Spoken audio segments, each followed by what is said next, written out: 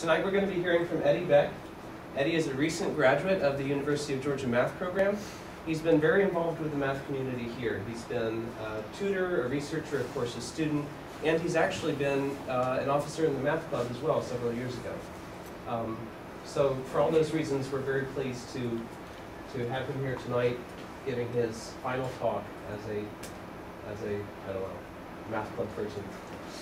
And so yeah, without further ado, please help me in welcoming Eddie Beck and his talk. Infinity. How it tore the math community apart and drove one man insane. Thank you so much, Daniel, and thank you to the Math Club for having me. So this talk started off in quotes. I was taking qualitative ordinary differential equations with Dr. Azoff, and he was telling us about the Cantor set, which is this set that has all of these amazing properties, and that day in class just like blew my mind. And so I promptly, did what any good American would have done under those circumstances, which was promptly go and Google and find out all that I can about Cantor. And then in the process of doing that, I ended up finding out a lot about the legend of Cantor as opposed to the reality of Cantor. Which is probably the reason why, this talk is slightly the title of the talk is slightly misleading, but we will go into that. So what was I researching? I was talking about the history of infinity, and so before Cantor, we just thought of infinity as sort of like of limits. Infinity is just this thing that's bigger than all of the other all the other real numbers, and in the context of this talk, we sort of refer to that as potential infinity.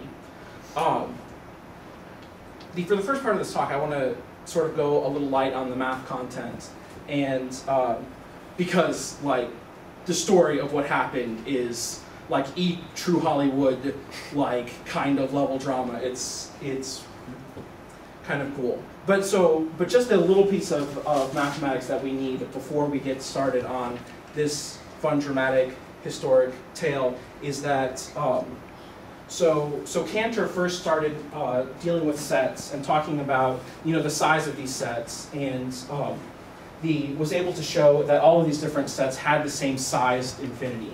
The prime numbers, the natural numbers, the rational numbers, and even the algebraic numbers were all the same size of infinity.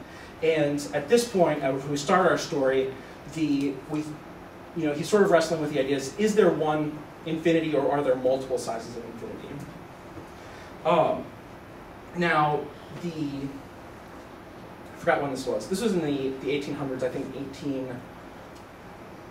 well, I'm not even going to make it up. So in the late 1800s, the Cantor ended up proving that there were bigger infinities, and this was something that was very controversial at the time. Because he's here talking about these actual infinities and sort of making arguments about them, which weren't very accepted at the time. And the title of the paper that he ended up publishing this in was on the properties of the set of all real algebraic numbers. It was completely uncontroversial. It was very low key, and didn't really talk about what this big result was that he just made. Now, why might you ask?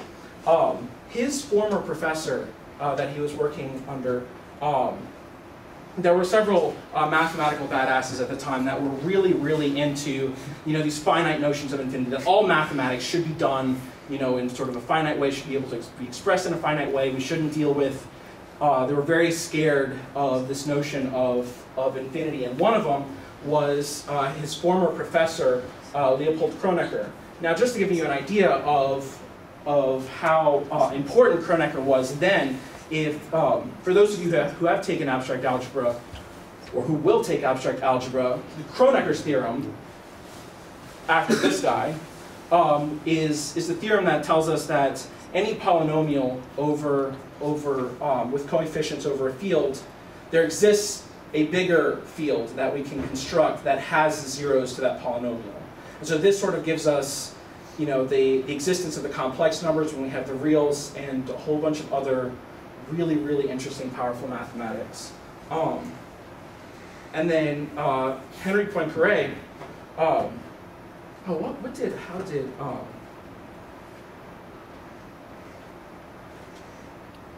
Hey Eddie, if we could dim or turn off the front lights, then this is called the opposite of what. Yeah. There we go. Great. Right on. So Kronecker was active at the same time that Cantor was, and was saying all sorts of horrible things about him and the mathematics that he was doing. Called him a scientific charlatan, a renegade, and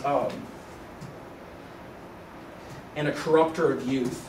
I wish so.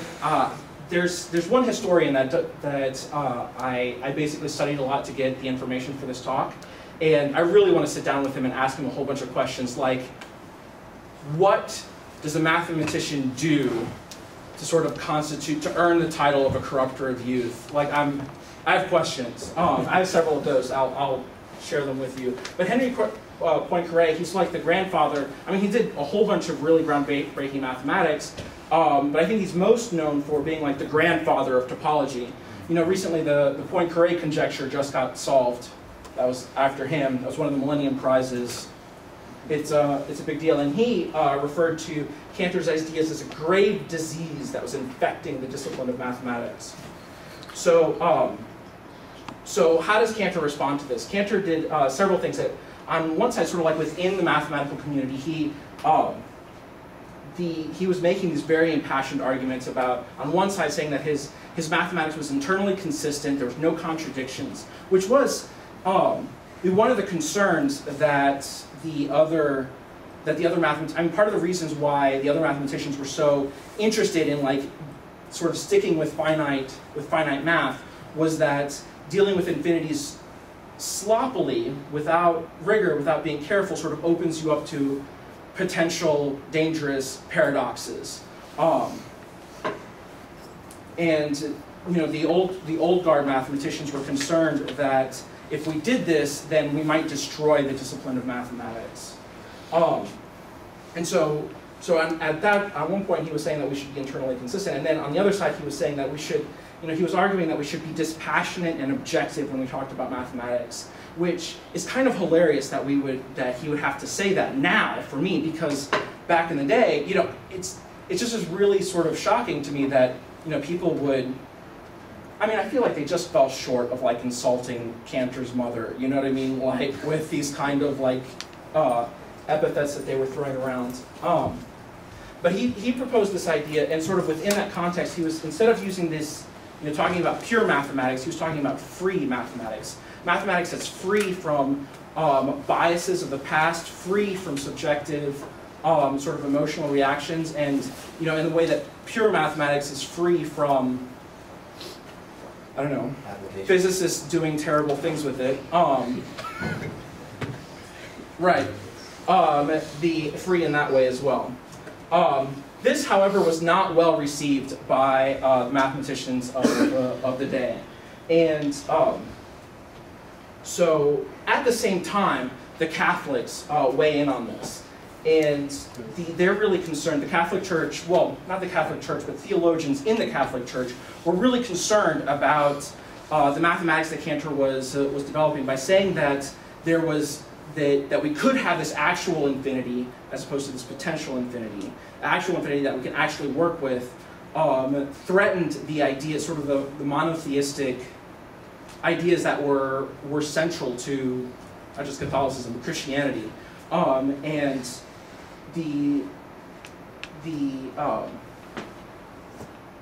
right, and so these theologians were saying that there's one and only one actual infinity, and that is God himself. And to say that there was multiple infinities, supported this idea of pantheism, that God is everywhere and in everything, and it's borderline polytheistic, which upset a lot of the sensibilities of the Catholic theologians at the time. Now, what sort of to take a moment to sort of look to realize, where, I don't know, I guess to just confess my biases when I, so as we go through this material. Like this is a photograph from the talk that, oh my God, I forgot his name. What's his name? Ham? Oh, I know Bill Nye, but what's the other guy? Bill, what? Ken Ham, there we go. I feel terrible. I knew there was a pig involved, but like, anyway. And so like this is I sort of point to this as I feel like this is the shining example of this moment right now of this contentious relationship that exists between science and religion. And I thought for sure, like looking at the events that happened in the 1800s, the church was going to be having a lot of that the church and Cantor were going to be like completely at each other's throats on this issue. But what actually happened was I was very surprised by what happened. So Pope Leo XIII was the Pope at the time. Though he was not a Jesuit, he was taught by the Jesuits. For the people who aren't like up on Catholic history, Pope Francis is also a Jesuit. And he's the first Pope who was sort of part of that order of Catholics that became Pope. And I don't know, for people who are sort of like aware of how different Pope Francis is from Pope Benedict and other sort of popes in recent history. I mean, there was a little bit of that difference as well with him. So anyway, the Catholic Church and the science of our souls. So he argued that so I guess with every religious leader, we're worried about the concerns of the day. Every day it's the morality of the world is going straight to hell, and sort of need to figure out how to save the world. But the arguments that he made was that he argued that the church had to enter the current of modern times or be left behind. And to do that, he said that, and this was what blew my mind, he said contemporary evils were the result of false philosophy. Improper and incorrect views of nature resulted in two consequences: atheism and materialism. And you sort of think about this is somewhat in stark contrast to the debate between Bill Nye and the Ham. That the church is looking to science, to philosophy, to nature, and discovering these scientific truths in order to, I really wish, so one of the things that kind of frustrated me about researching this was that, when I wanted to like dig deeper into, like I really wanted to hear what Pope Leo XIII had to say about this stuff, but it's in Latin.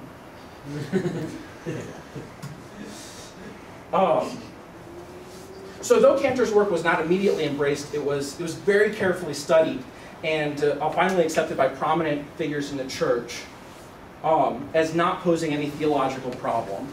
And how that argument happened is very philosophy, and we use lots of big philosophical words that I had difficulty understanding. But the happy ending of that story was, even though not everyone in the church ended up being won over, enough people in the church got won over that they didn't think that Kronecker's work posed a threat to pose any theological problems. And sort of keep in mind at this time when, Cantor is being somewhat blacklisted from the mathematical community at this point. He can't do that much work in the mathematical community, and he's not being able to really convince anyone that he's not insane in the mathematical community. And so on the other side, there's all of these philosophers and theologians who are willing to work with him. And I think it's really interesting to me that the church ended up playing such a crucial role as they did in bringing his mathematical ideas to light, since at the time they were the only people who were really willing to have that discussion with him. And Cantor and some others considered his work as adding to the understanding of the infinitude of God. So I guess this sort of segues also into Cantor was also a very religious person. And so I go back to my title where I said infinity, the part where it drove one man insane. The sort of the legend of Cantor was that he was driven nuts by this drama that happened in the mathematical community, that he was driven nuts by the backlash that he was getting from Kronecker and Poincaré. But that turns out not to be true. And I'm going to make that argument that that he wasn't driven mad by that he was kind of crazy to start off with. So one thing that people who make the argument that Cantor was driven nuts by these arguments sort of point to some of the things that he said as being a deeply religious person that I think are taken out of context. Like, for example, he said that he was commanded by God to pursue his work in set theory and pursue his work in studying infinity, and that and another point he said that his ideas were communicated to him by God directly, and that he was just the messenger, sort of speaking the message that he got from God. Now, at first, that sounds crazy. That sounds like homies hearing voices. So just as a side note, there's very little historical precedent for that when people hear voices, that they actually make up math that makes sense. But I'm going to, again, this is one of the questions that I would have for the historians, so I'm going to propose that, what he was saying, this was like in the 1800s, and so I think the way we talk about our faith and we talk about religion has potentially changed a little bit in the last 150, 200 years, and that what he was saying then might be comparable not to us hearing voices today, but might actually be comparable to people having a calling, to be compelled by their sort of religious devotion to carry out.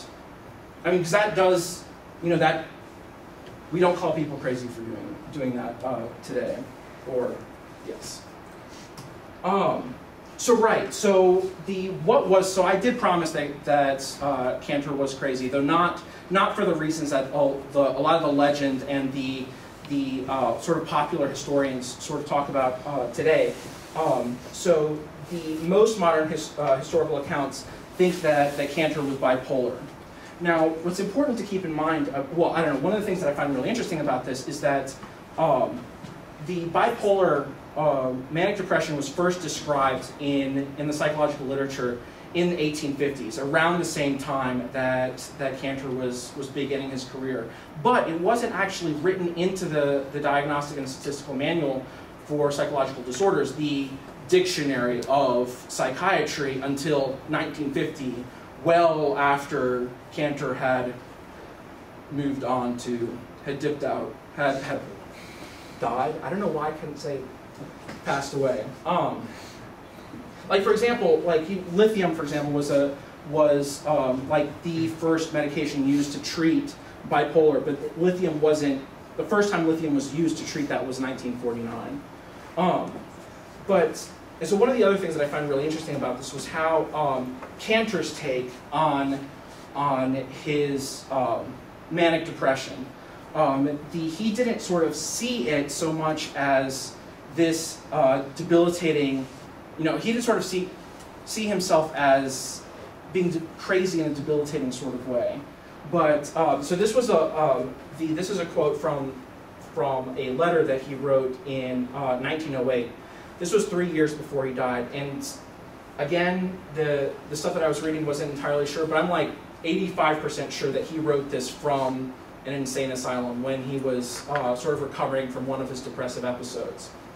So he said, "A peculiar fate, which thank goodness has in now no way broken me, but in fact has made me stronger inwardly, happier, and more expectantly joyful than I have ever been in a couple of years, has kept me far from home, and I can say also far from the world.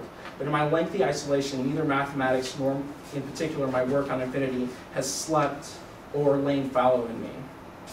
And there's a few typos in there. But the point here is that while he's having these depressive episodes, and while he had to sort of step away from the I guess day-to-day mathematical work that he was doing, he was in like a hospital meditating on his work, and he made the argument here that his work was never far from his mind. That I didn't actually quote this, but in another place he sort of says that he used these times to pray and reflect, and actually became used these times to have a clearer, better understanding of mathematics. And one of the things, so this strikes me as really interesting because we all saw A Beautiful Mind. Did you see A Beautiful Mind? Beautiful Mind? So John Nash. I mean, one of the big sort of aspects of that story was John Nash was a mathematical genius in spite of his madness. And Georg Cantor was a mathematical genius and attributed a lot of some of his success to what we now consider a psychological disorder. And I thought that was, I don't really know where to take that, but it sounds deep.